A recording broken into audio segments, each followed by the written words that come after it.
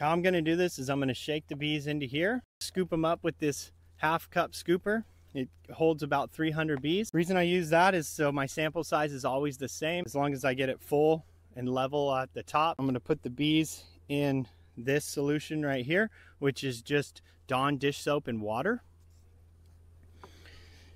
Really easy, simple solution. We're gonna rinse the bees in that, and the varroa mites will fall through the little holes, and we'll be able to count our percentage on varroa, see whether we need a treat or not. So these are all house bees.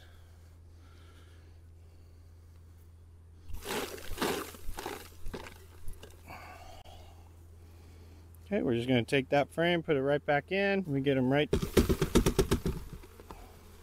These are just tools I got at the dollar store, so I didn't have to spend a whole lot. So I just put them in there like that, rinse them. Yes, you do kill these bees. It's 300, which isn't that many in the grand scheme of things. A healthy queen's laying anywhere from 1,500 to 2,000 eggs per day. So that's how many bees are hatching every day. This is actually the best solution that I found, which is just Dawn dish soap and water to test for mites. So this I tested for had 2 mites in it. This one's got 1, 2, 3, 4, 5. Okay.